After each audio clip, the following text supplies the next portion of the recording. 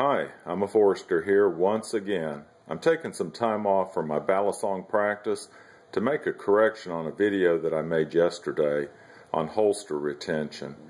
It just shows how easy it is to mislead somebody, and I did it by accident, but I don't want to mislead anybody named Guido.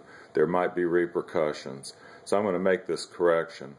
Now, the question that Guido asked was, will the KydexTech holster retain the gun if the light's off, because he takes his light, or he plans to take his light on and off of his pistol. And I leave mine on, so that really wasn't an issue for me. But when I made the video, I made it with the holster on the right by mistake. You see, I have two Kydex holsters.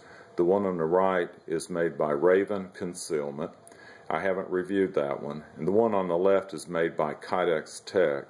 I have done a review of that holster.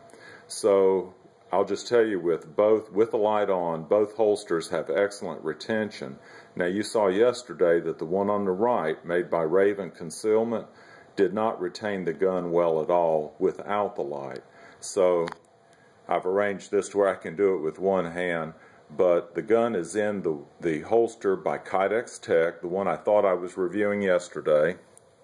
Let's lift it up and just see if it retains, and it doesn't at all. Slides right in and out. So there's very poor retention without the light. And actually, in looking at the light, and I think I can show it, see the bare metal on the side there, and it's the same way on the other. You can see rub patterns. I think that's where the retention comes from. It's actually on the light more than the gun. So it doesn't matter for me, because I'm going to leave the light on the gun. But if you're not going to have a light on, you might want to have a special holster just for that situation. Just wanted to make this correction. Y'all take care.